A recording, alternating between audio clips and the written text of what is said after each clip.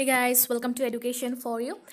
Guys, in this video we'll discuss some MCQs on Revolt of 1857. 1857 চনৰ সিপাহী বিদ্ৰোহৰ আমি কি কৰিম ইয়াত কিছুমান MCQs ডিসকাস কৰিম আৰু এইবোৰ বহুত বেছি ইম্পৰ্টেন্ট হয় মডাৰ্ন হিষ্ট্ৰীৰ লগত জড়িত আৰু এনেকুৱা যিবোৰ কোৱেশ্চনছ সাধাৰণতে পৰীক্ষাত আহে সেই ধৰণৰ কোৱেশ্চনছবোৰ ইয়াত ডিসকাস কৰা হ'ব and this video is useful for all the competitive exam য'ত আপোনালোকৰ হিষ্ট্ৰীৰ কোৱেশ্চনছ সোধা হয় okay so let's start the video question number 1 is where did the revolt of 1857 started 1857 চনৰ revolt ক'ত start হৈছিল answer is Meerut okay Meerutত start হৈছিল 1857 অৰ যেটো বিদ্ৰোহ আৰু এটো এই বিদ্ৰোহৰ আৰম্ভণি হৈছিল যেতিয়া ব্ৰিটিছ সকলে আমাৰ ইণ্ডিয়ান বিলাকক ইণ্ডিয়ান যিবোৰ সিপাহী আছিল সেই সিপাহীবোৰক কি কৰিছিল they forced them to use those weapons সেইবোৰ weapons ইউজ কৰিবৰ কাৰণে বাধ্য কৰাইছিল যিবোৰ বনোৱা হৈছিল from the fat of cow and pig গাহৰি আৰু গৰুৰ চৰ্বিৰে বনোৱা যিবোৰ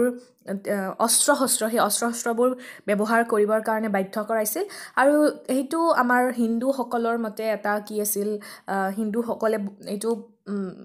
অস্পৃশ্য নহয় একচুয়ালি মানে হিন্দু শাস্ত্ৰ মতে আমি গৰু মানে কি কৰো পূজা কৰো সো তেওঁলোকে সেই বস্তুটোকে কি কৰিব দিছে আমাক এনেকে অস্ত্ৰ বনাবৰ কাৰণে ব্যৱহাৰ কৰিছে আৰু to kill the people so এটো আমাৰ ধৰ্মৰ মানে বিপক্ষে যোৱা এটা ঘটনা ঘটিছিল আৰু এটো মেইন কাৰণ আছিল আৰু লগতে যিবোৰ তেওঁলোকৰ অত্যাচাৰ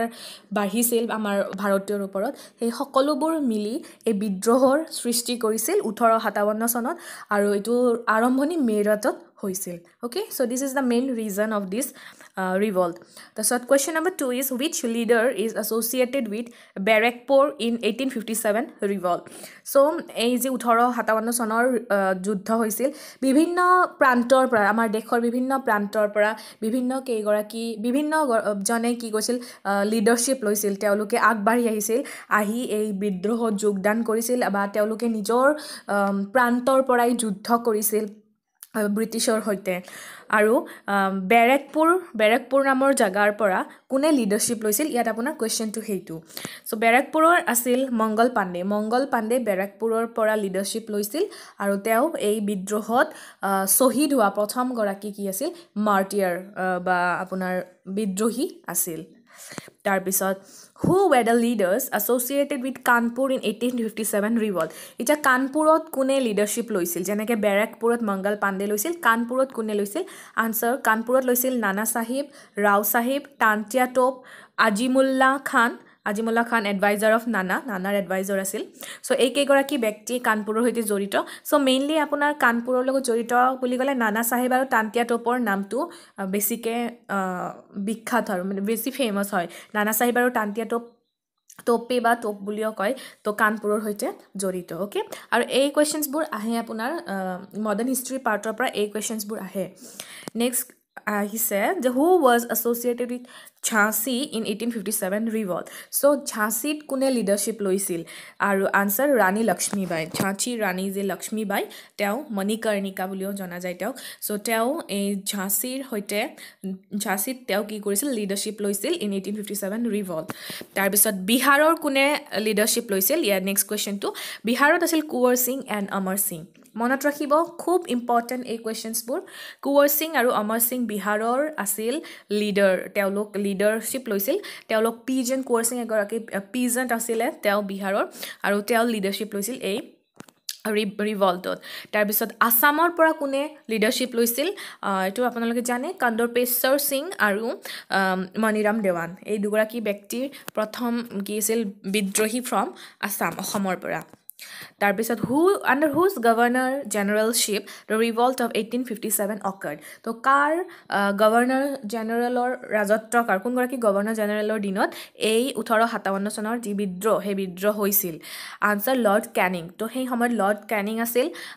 আমাৰ ইণ্ডিয়াত গভৰ্ণৰ জেনেৰেল হৈ 1857 চনৰ যি বিদ্ৰোহ সৃষ্টি হৈছিল আৰু সেই তেতিয়াৰ পৰাই এই বিদ্ৰোহটো আৰম্ভ হৈছিল তাৰপিছত who were the prominent leader in Lucknow during the revolt of 1857 আৰু লক্ষ্ণৌত কোন আছিলে বা কোনে বিদ্ৰোহত আগভাগ লৈছিলে লক্ষ্ণৌৰ পৰা লক্ষ্ণৌত আছিল বেগম হজৰত মহল সো ফ্ৰেণ্ডছ চাওক এইবোৰ নাম বহুত বেছি ইম্পৰ্টেণ্ট এইটো চেপ্টাৰ মানে এই পাৰ্টটোৰ পৰা আপোনাৰ ৰিভল্ট অফ 1857 এই ধৰণৰ কুৱেশ্যনছবোৰে আপোনাক সাধাৰণতে সোধে আৰু ইয়াত মই যিবোৰ আহে সাধাৰণতে সেই সকলোবোৰ ইনক্লুড কৰিছোঁ চ' চাই ল'ব প্ৰতিটো প্ৰশ্নই বহুত বেছি ইম্পৰ্টেণ্ট হয় মনত ৰাখি থ'ব কোনগৰাকী ব্যক্তি কোনটো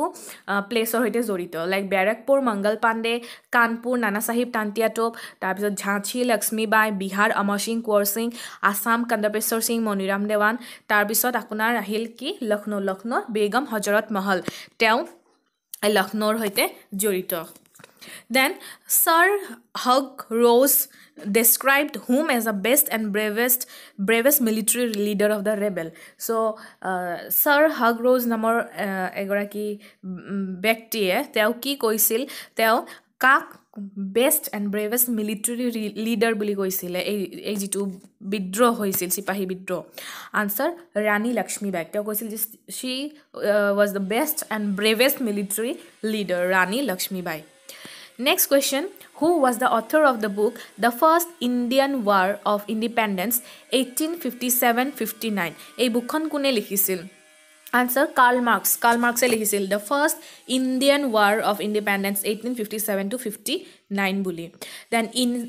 which session the dominion status for the country was demanded কোনটো সেশনত আমাৰ country কাৰণে dominion status to কি কৰা হৈছিল ডিমান্ড কৰা হৈছিল আনসাৰ লখনৌ পেক্ট 1916 তো লখনৌ পেক্ট কেতিয়া হৈছিল ইটো আহে সাধাৰণতে প্ৰশ্ন এটা হয় তো 1916 চনৰ হৈতে লখনৌ চুক্তি বা পেক্ট জড়িত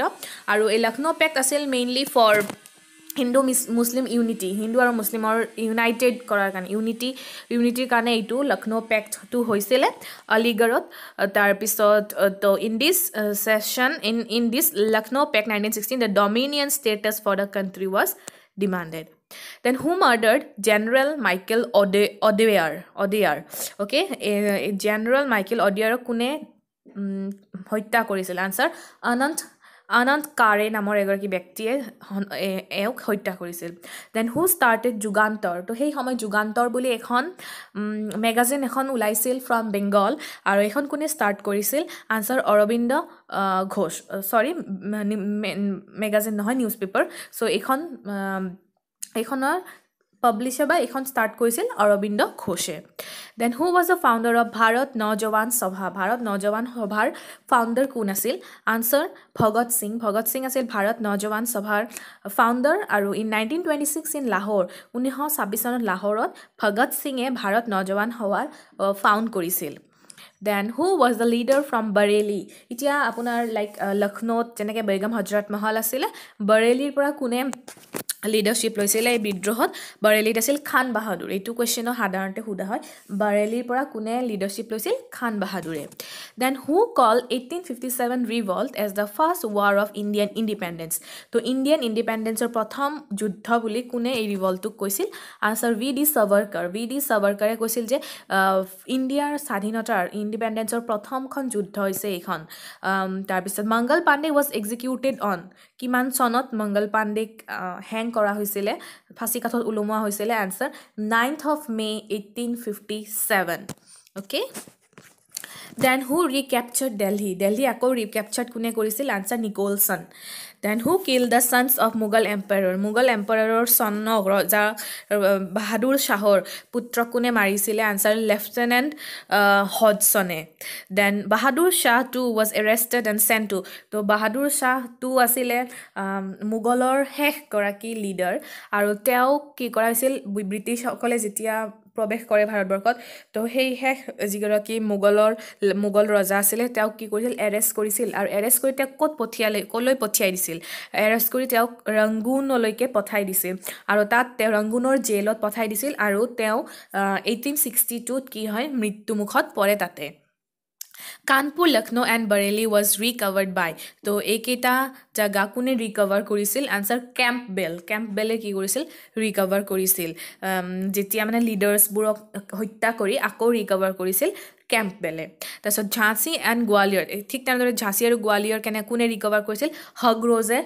ঝাঁসী আৰু গোৱালিয়ৰত ৰিকভাৰ কৰিছিল then what was the ratio' of Indian চলজাৰ and European চলজাৰ in the army at the time of 1857 revolt 1857 চনৰ বিদ্ৰোহত